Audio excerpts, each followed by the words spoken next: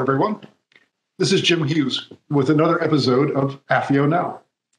I have a very special guest for you today. He's a good friend and former colleague. His name is Doug London. Doug spent 35 years as a CIA operations officer, serving primarily in the Near East, South Asia, Central Asia, and Africa. He was a chief of base in a conflict zone. He was a chief of station 3 times. And he served in CIA's Counterterrorism Center, Information Operations Center, and the vaunted Near East and South Asia Division. He is currently an adjunct professor at Georgetown University and a non-resident fellow at the Middle East Institute. Doug, welcome to AFIO Now. Thank you so much for having me on the program, Jim. I have to confess I'm a little intimidated because what the audience may not know is you were one of my first bosses ever and were a mentor to me throughout my career. So I could certainly blame any of my mistakes on you, but also attribute anything I did right to your tremendous guidance over the years. Well, as you know, the rule of thumb is the boss takes the mistakes and the employee gets the credit, right? As it should be. Yeah. Excellent. Doug, you got a new book coming out at the end of the month. What's it about, and why did you write it? Yeah, the Recruiter, Spying in the Lost Art of American Intelligence, began really as a cathartic journey at the end of my career. I'd always wanted to write. I enjoyed writing. And when my career came to an end, and it was a tough final couple of years working under the Trump administration at the time, I wanted to find a way to sort of, work my way through some of the politicalization that I saw of the intelligence community that I found troubling. And it all started really with the idea of the actual terminology of spying. When I came into the agency in the 80s, inspired by folks like yourself and some of the icons of our time, they still are to me, the idea of spying was a noble enterprise, was something that the good folks did to protect other good folks. And the years, at least since 9/11, and certainly through the recent times, really seem to taint the idea of spying. I, in fact, asked my students recently, I teach at Georgetown, and I teach a class right now on human intelligence operations. And I said, honestly, when you hear the word spy, what's your reaction? Is it positive or negative? And in fact, not to my surprise, most of the students had sort of an instinctive negative reaction. So I started writing what I thought was going to be a novel because I was concerned about protecting sources and methods, but I wanted to convey certain thoughts or themes and what I had seen happen to the intel community and specifically CIA after 9/11 and up through my departure in 2019. But I found myself sort of turning to anecdote after anecdote that to me sort of illustrated how things had changed from before 9/11, the 17 or so years I served prior, and including the Cold War, to after 9/11. Really the change in the culture, the change in the atmosphere at the agency, which I believe took away from its primary role to really be the first, often best and last line of defense for American security. And as I wrote these anecdotes, I started to think, is there a way I could transform them in a way that at least the agency would approve and that wouldn't compromise any of the secrets and particularly the colleagues or the sources that I had been involved with. And I found a way to do it that I thought showed what's so important about human intelligence operations, the realities of the people involved, the very human dynamic to human intelligence that had been somewhat dismissed and relegated to a lower priority at our expense, and the consequences for the agency in doing the job that I believed it was set up to do. So it started sort of as a cathartic journey and maybe as a novel and turned actually into a nonfiction account. Doug, you point out that CIA went through a lot of changes, particularly after 9/11. Can you give us some examples of those and describe why you think some of those changes occurred? The most obvious and impactful change I found that would impact the culture of the agency, and particularly the clandestine service, the Director of Operations, was a more hierarchical, more military approach to interactions between senior officers and junior officers and the workforce writ large. I never remember prior to 9/11 anybody referring to a senior officer really as sir. It was not that it was informal, but even when I worked for you on numerous occasions, it was always Jim and Doug. And I think it lent to an atmosphere where you were comfortable hearing what I had to say, even if it might diverge from the standard assumptions or key assumptions. And I felt comfortable expressing opinions, particularly when it came to the mechanics of espionage and mechanics of how we operated and how we would achieve our goals. That changed after 9/11. The agency overall, the DO in particular, became much more a place where conformists were rewarded over creativity, and there was a real reluctance, in fact, a self-censorship among officers to, if you would, to use the buzzword, speak truth to power, because it became a lot more cliquish and a lot more military in terms of how you engage your chain of command. I found, in fact, senior officers, and of course, Jim, you were, it's now called a center chief, but a division chief, you always had an open door, as did officers of your era. Because for one thing, you wanted to nurture the junior generation, but you also wanted to have an eye on what was going on and what you were missing, or at least that was the sense I got when I walked into your office, or any of the other icons of whom we speak. These days, the senior officers really kind of confine themselves to a very tight inner circle. They don't really interact as much among the greater workforce. They might have the occasional town meeting, a very large kind of broad group, but they don't have the interaction. And you can say that some of that is due to size. I mean, the agency is a bigger place. The DO is certainly larger than what it was in our day, or my day growing up at least. But it comes into an attitude in terms of that sort of the emperor is not wearing any clothes. You dare not say that to him because that could affect your career, that could affect your opportunities. And I think that really had the most damaging effect on the culture. And I saw what grew from that was a selection of those who were more the conformists, more willing to say what senior officers wanted to hear, that they sort of to replicate themselves, and had sort of a generational effect on agency and agency leadership. That in turn seemed to then have the consequence of a risk calculus, which was less about operations and people and putting people at risk, and more about a political risk calculus. I tend to think, having lived through 9/11 as you did as well inside the agency, that some of that really was given room to grow because there was definitely a belief in an existential threat to the agency. Coming out of 9/11, people wanted accountability. They wanted somebody's head. They wanted someone to blame for 2,977 dead Americans and an attack of this magnitude on our soil. So it was natural to shout out intelligence failure. And to some aspects, I think it's fair to say there were intelligence failures. There were a lot of other failures in terms of policy and such like that. But the agency saw itself threatened by DOD. Secretary Rumsfeld made clear he was not really a great fan of CIA. And he certainly felt embarrassed, I believe, as one can see in reflections of his own comments, that the agency was able to muster a plan for Afghanistan, getting a team under Gary Sharon on the ground within 15 days of 9/11, where DOD simply couldn't do that for a number of reasons. I think there was concern that FBI would perhaps also swallow the agency, or at least its mission. And so to sort of market what it felt it could sell to retain its survival, particularly to the political powers at the time and the White House, was what we do, which is unique, which is largely covert action. That, while technically CIA isn't the only agency that can conduct covert action, the president can ask another agency. It's almost always been the CIA by virtue of authorities, by virtue of other considerations. And the agency came up with solutions to very difficult political challenges for that White House, the Bush White House, and its successor in terms of the Obama White House, in terms of what do you do with all these detainees that are being picked up on the ground?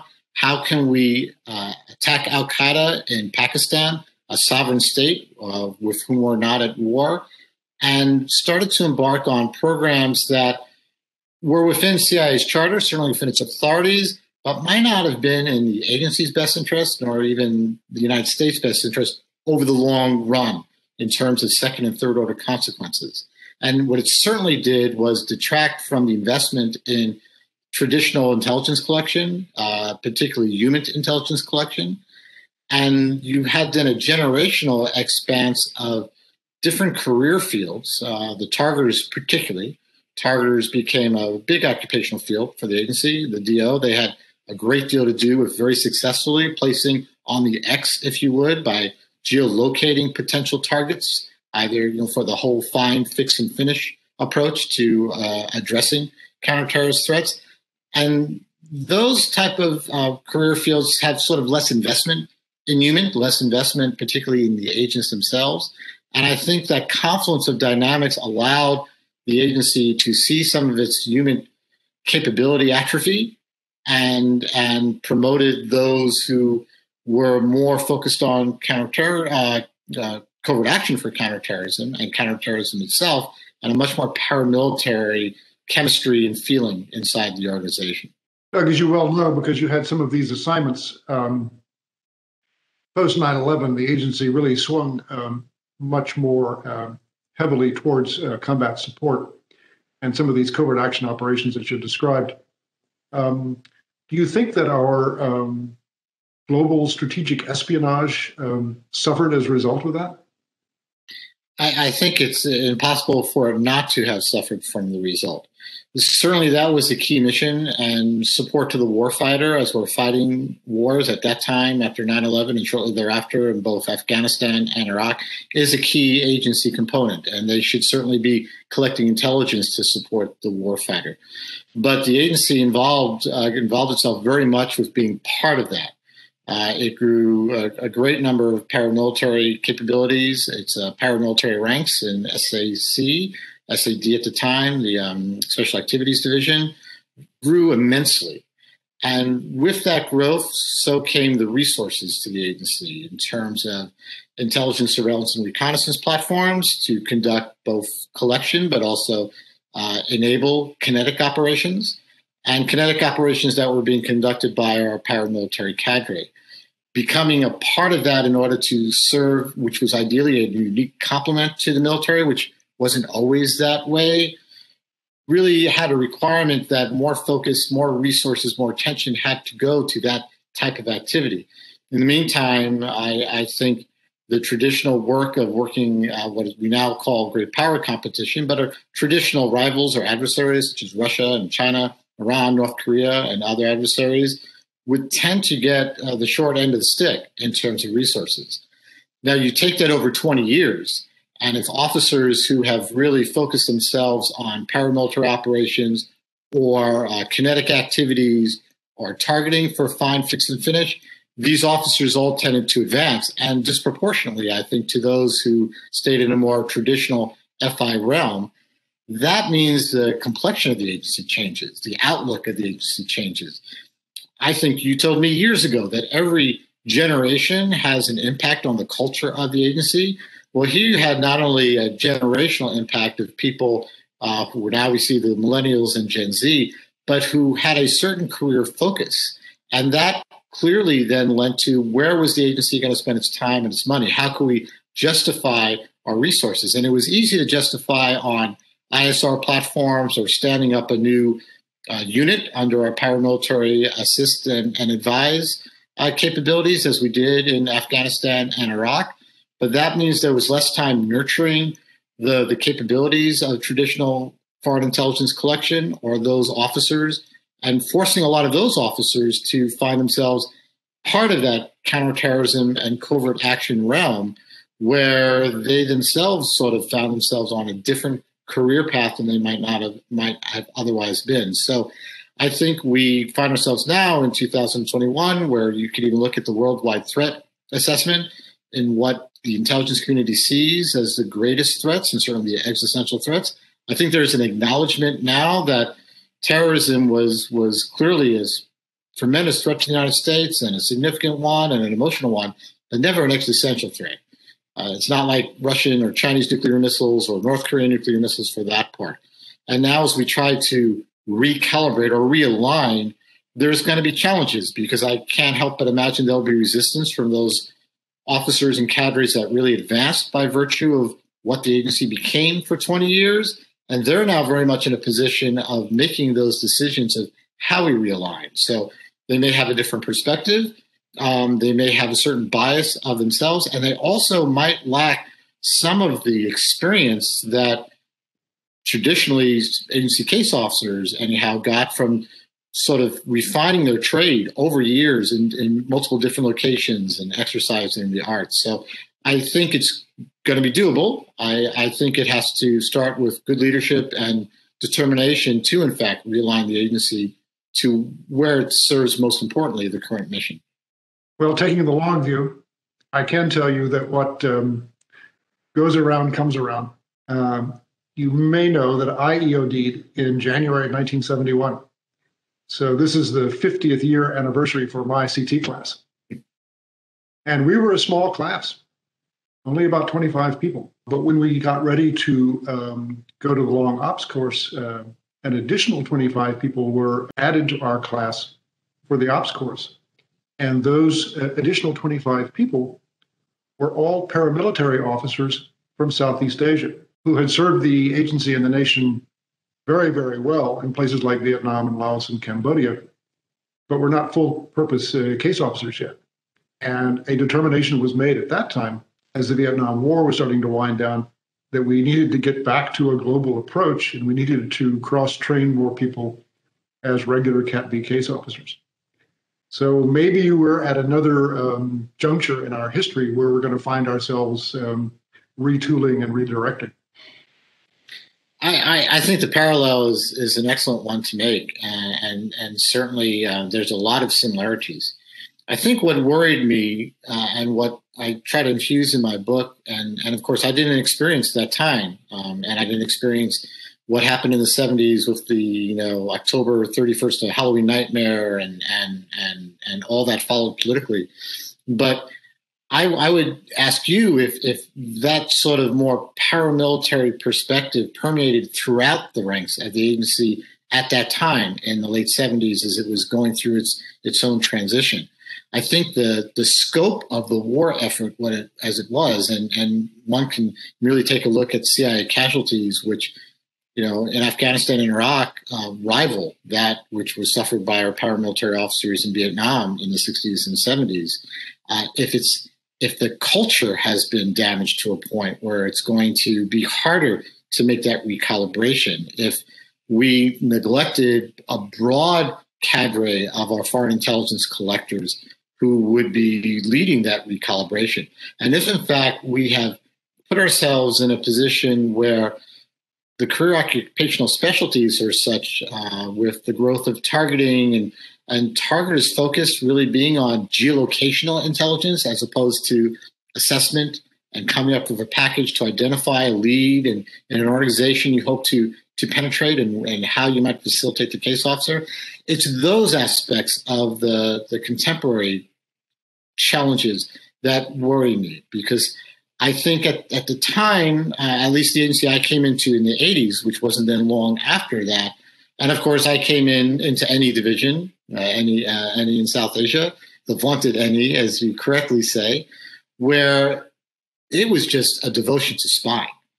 Everybody in that division were all about recruit agents to collect intelligence. And even technical operations, as tends to be the case, were often enabled by agents you recruited to get you in, to actually allow for a technical capability. There's been such reliance on force, on kinetic power and tools, which I will acknowledge the agency has refined to tremendous expertise, where sometimes it was tactics that drove strategy as opposed to the other way around, leaving now a group of mid to senior level officers. That's all they've ever known. That's how they advanced their careers. And I just wonder and worry if it will be, and I'm not saying it was easy to transition from the 70s, but if there will be more challenges in transitioning today's CIA, and particularly today's clandestine service, with the way it has changed its complexion to what the agency needs to do. And again, I remain an optimist. I believe in the agency, I believe in the mission, and I believe in our people. We really do have the most phenomenal people in the world.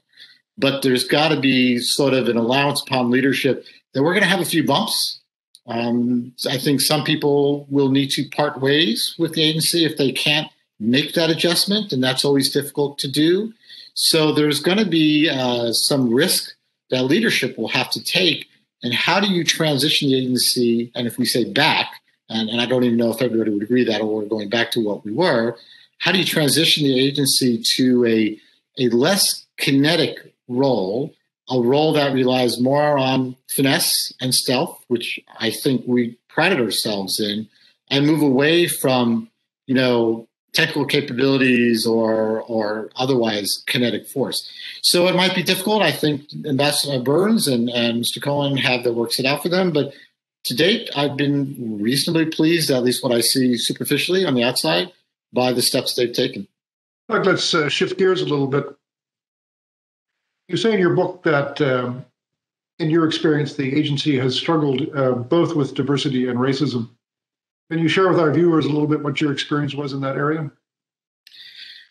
Well, I had personal experience in the 80s, particularly, and somewhat into the 90s when I came back in. The agency, at least the clandestine service, was, as one of my children once said, going to an opera at the Kennedy Center, a sea of white in terms of those who really reflected the workforce. They then, and I think even to an extent today, came from a profile of what the agency was looking at least particularly from a case officer point of view, that had similar backgrounds, characteristics, and traits to, I would imagine, the agency looked at successful case officers since its inception. These were largely folks that were, well-educated, came from the best schools across the United States. Of course, the whole East Coast establishment in the early days of the agency and following the OSS, but the West Coast as well. And people who, like yourself, had grown up overseas and traveled based on your families, who brought tremendous experience and tremendous skills into the agency in terms of language and culture and history. But what I think the agency didn't allow for were taking advantage of the demographics of the United States, which reflects the world in terms of folks from different ethnicities, religions, naturalized Americans who, granted, have a harder time getting through what is a very difficult and exhaustive security clearance process. So tended to recruit the same kinds of people. And I found, even being Jewish at the time, I was unique in the DO, at least, and particularly in any division.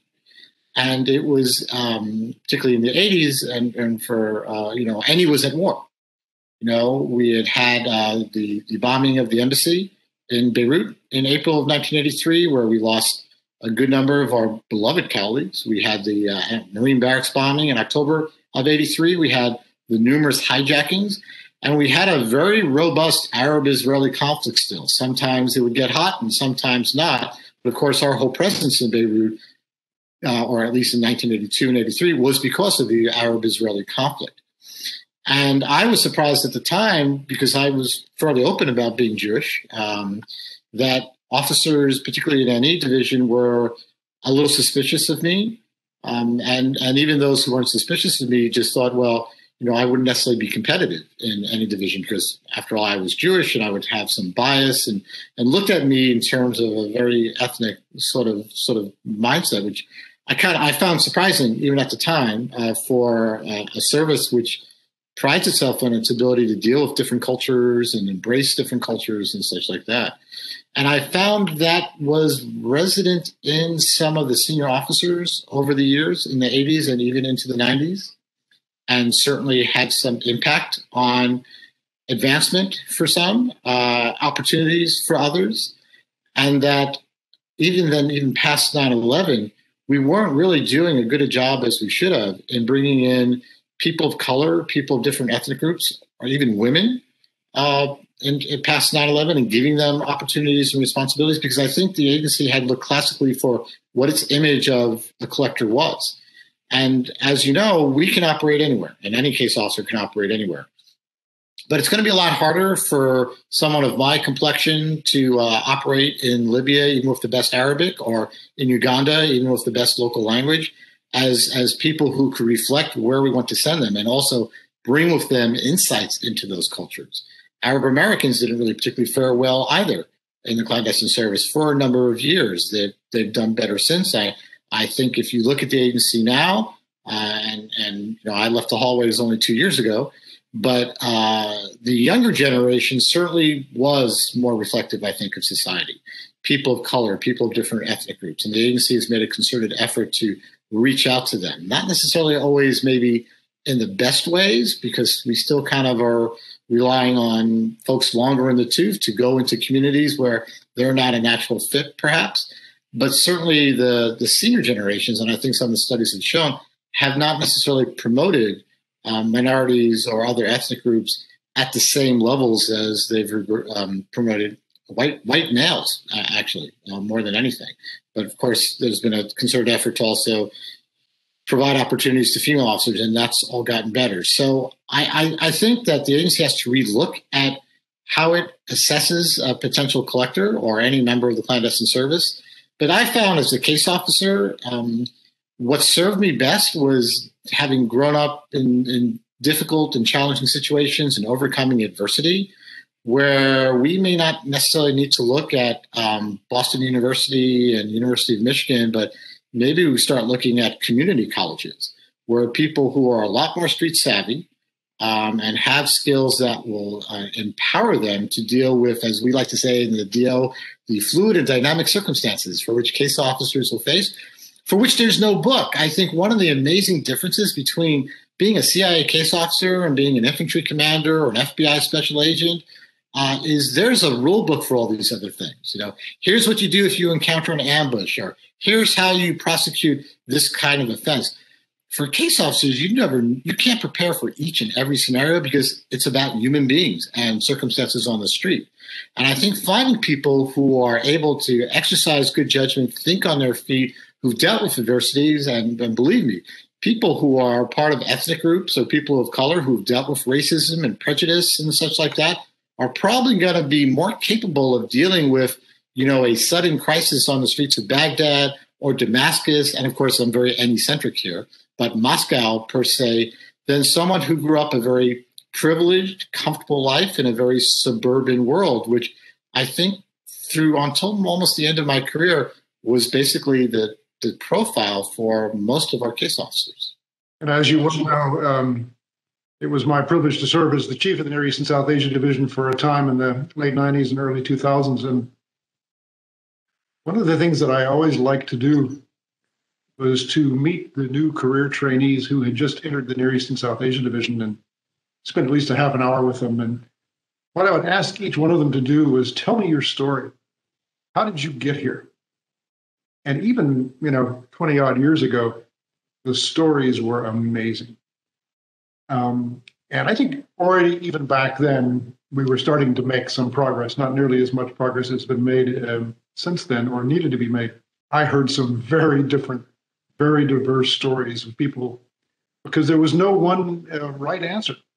There were lots of different paths that people could take to find themselves basically to my office. And I was delighted to hear every one of those stories. It had a tremendous impact. I remember you taking trainees to lunch.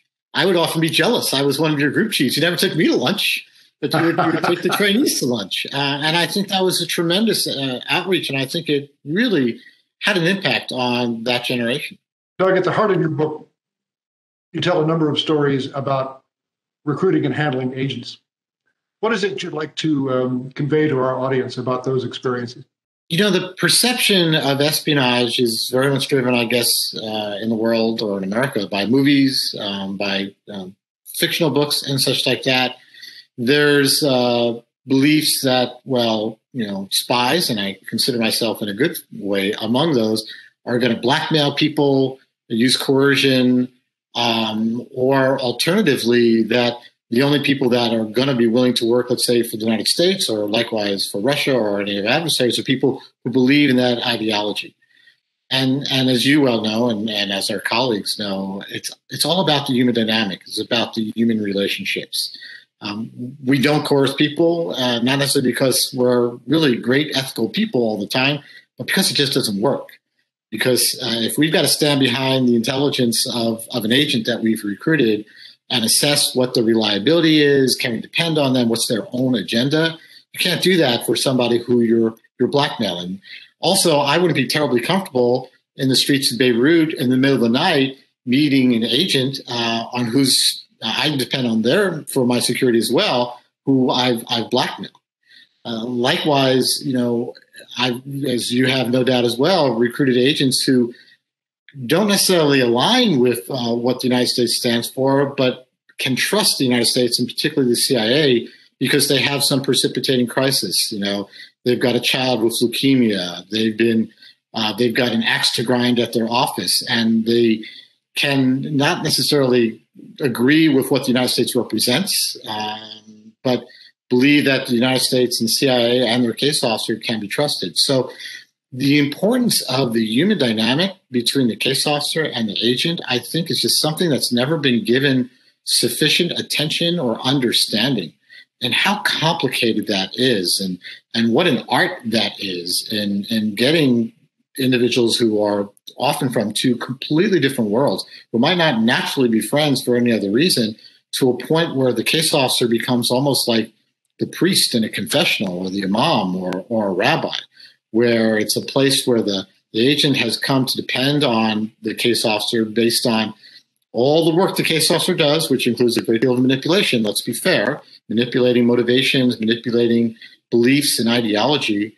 and getting to a point where the case officer is seen as being in a non-judgment zone, where that's the one place the agent can tell about his or her affairs or whatever ills or transgressions they've had, because they know they won't be judged and they'll be valued for what they do and what they contribute. I think the profound, and I keep beating this horse hard, the depth of that is really hard to see from the outside, and certainly not carried on by movies where someone just shows up someplace with a bag of money or with embarrassing photographs, and boom, you've got an agent. It's complex, it takes time, and it takes patience. And I believe the CIA has always done that extremely well. But again, that's what I worried about occurred in the evolution after 9/11, where we got away from that. Everything had to be quick. There had to be metrics. We had to have immediate gratification and satisfaction. And recruiting a Russian or an Egyptian takes time and takes patience, and also has to allow for things to go badly. Not every one of these operations is going to succeed. And I think some of the drivers that I saw in the last 20 years where we couldn't afford a mistake that was embarrassing, something that would be politically embarrassing, let alone. And we couldn't take the time, and we needed to show numbers, for number of successful kinetic operations with the video that went along with it, as opposed to the long, patient, methodical, and amazing work that's based on human dynamics that occurs in the field of human intelligence. So that's what I hope my stories would convey, because you deal with all different types of people. We've dealt with people who had not only blood on their hands, but sometimes American blood on their hands. And we had to find a way to connect with these people. Those with American blood were clearly those we couldn't prosecute or extradite, right? Otherwise we might have.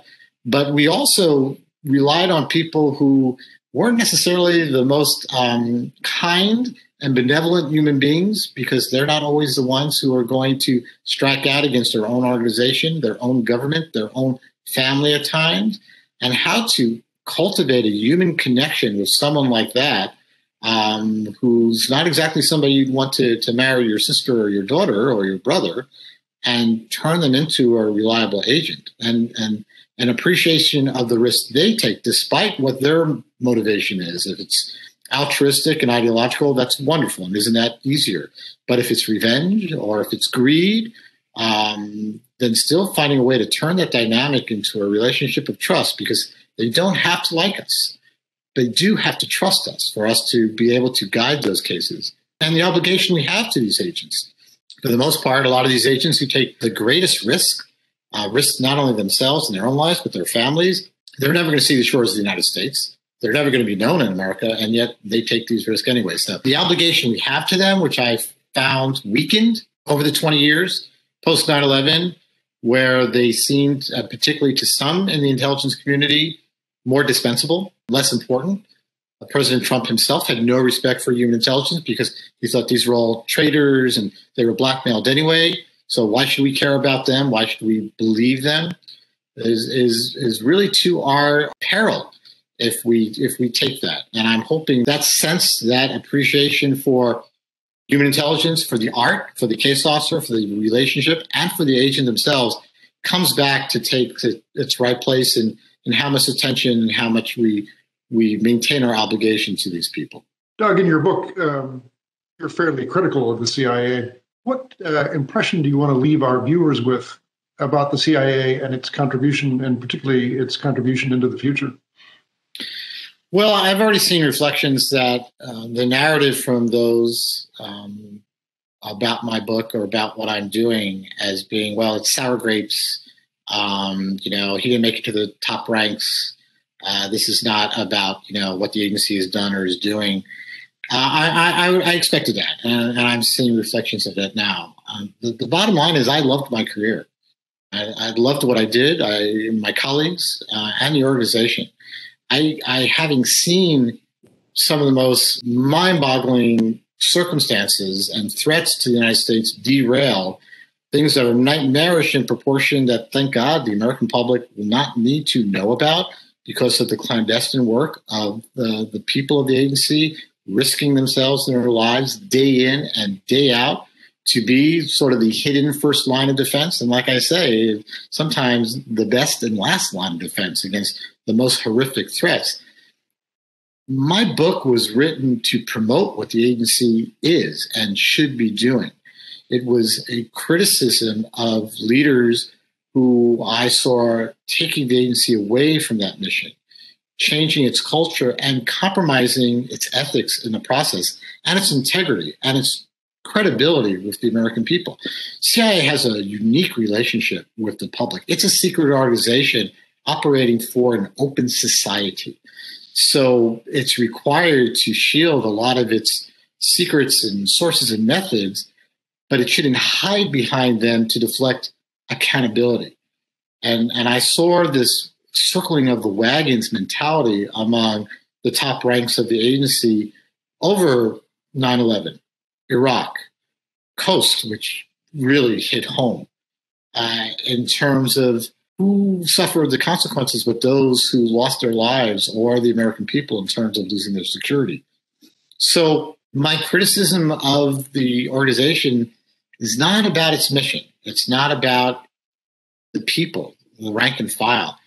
It's about those folks who, over a course of 20 years, really put themselves in a position to serve their own career interests at the expense of the agency, at the expense of our relationship with the public, and very much at the expense of our capabilities as an elite spy service. So in some ways, I hope readers, as they go through the anecdotes I tell, all of which are meant to make a point at the end about how things have changed, not always for the better. But in some ways, I found it was, for me, a love letter to the agency for letting me have this amazing life where I met the most amazing people. I was able to be part of history at times, and I played at least some contribution in saving lives over the years, without which the United States would be in a very sorry situation. So my hope is that it will promote a discussion and a conversation among those who realize we need the agency to do what it does best. Get out of the policy business. Don't grade its own homework. Don't become part of policy. Focus on spying, on foreign intelligence, analysis, and covert action that makes smart. Covert action that we do because there's no other agency in the United States government that can do it. That's when the CIA should do covert action, whether it's kinetic, whether it's covert influence, sabotage, whatever it may be. It should be clearly a need for U.S. security, and clearly the CIA is doing it because no one else can. It shouldn't be the easy button for complex and troubling political considerations that our leadership might face. The book is entitled The Recruiter. It comes out later this month. I urge you all to take a look. And I'd like to thank Doug for coming on AFIO Now and giving us a very, very thought-provoking presentation. Thank you, Jim. It's been a pleasure.